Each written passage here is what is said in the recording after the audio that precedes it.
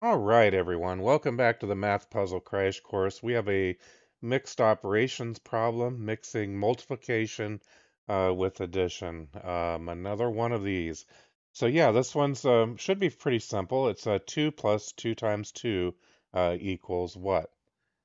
Now, if you'd like to, you can pause the video here, and we'll come back and work it out together because oftentimes there's a lot of confusion when we mix operations, such as multiplication with addition. But go ahead, give it a shot, and we'll be right back.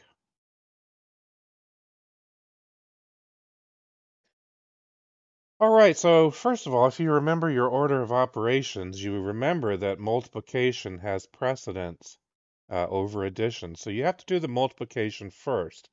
And I know that might be puzzling a few people out there because a lot of people are thinking that you add the 2 plus 2 and get 4, multiply by 2 and get 8, but that's incorrect. It doesn't matter where the multiplication is in the problem, it takes precedence. So 2 times 2 is 4, so we bring down the 4. 2 plus 4 is 6. So it's a pretty simple problem overall, really. That's the answer. And just remember, it's due to the order of operations, and this is something that's been taught really longer than anybody's been alive. Normally you would start with parentheses if you have them. We don't. You'd move on to exponents. We don't have any of those either. And then next you look at whether or not you have any multiplication or division. Well, in this case we have multiplication, so we do that. And then once we do that, we move on to addition and subtraction. You might have heard of an acronym called PEMDAS. In the UK, there's one called BODMAS. They give you the same answer. BODMAS would be brackets, orders, division, multiplication, addition, subtraction. But again, multiplication, division, those have equal precedence. But we don't have division here, so this is a fairly simple problem.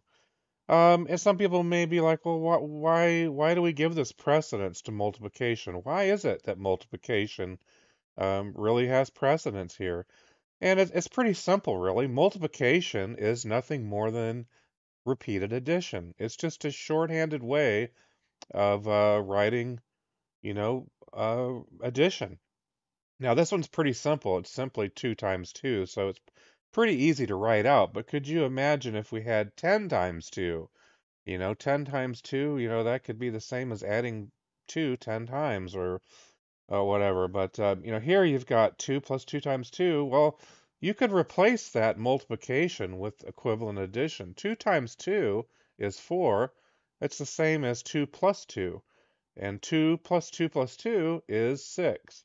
So it's pretty simple. You can replace multiplication with equivalent addition, and you'll still get the same answer. So 8, in no way is 8 ever the right answer. It was never right. It's not right today.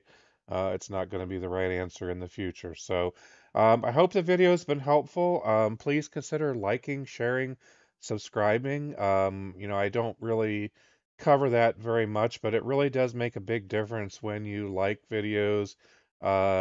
Subscriptions also help. It's free, by the way. It's free to subscribe. There's no payment that you have to make here. It's a free subscription. But these things really help the channel, and it really helps you know, this mysterious YouTube algorithm. Likes, shares, subscriptions, all those things really help. A lot of times these videos, they're shown to, a certain number of my subscribers, but any interactions, comments also help when you comment on a video. All these things really contribute to that YouTube algorithm. And I would like to help grow the channel and, get some more content out there to help people with some basic mathematics and even some more difficult mathematics. I'd like to get into some other topics, as this channel continues to grow. But anyhow, I hope this video has had some value. If this video has had any value, please consider liking, sharing, subscribing, leave comments. All those things help. Again, have a great day. I look forward to seeing you all in the next video.